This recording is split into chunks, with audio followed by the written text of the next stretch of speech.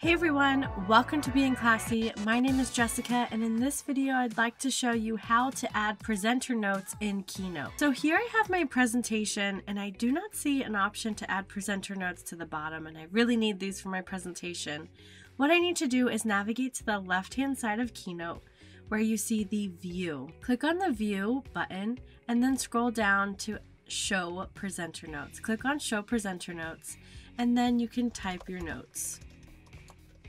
You'll know that the presenter notes are there because there's a little icon. If you notice on the left-hand side of your slides view, there's a little icon. So there you have it, how to add presenter notes within Keynote on a MacBook. I hope this video was helpful for you. If it was, please like this video, share it out with anyone else who may benefit from it, and don't forget to subscribe to Being Classy. My name is Jessica, and I hope to see you in the next video.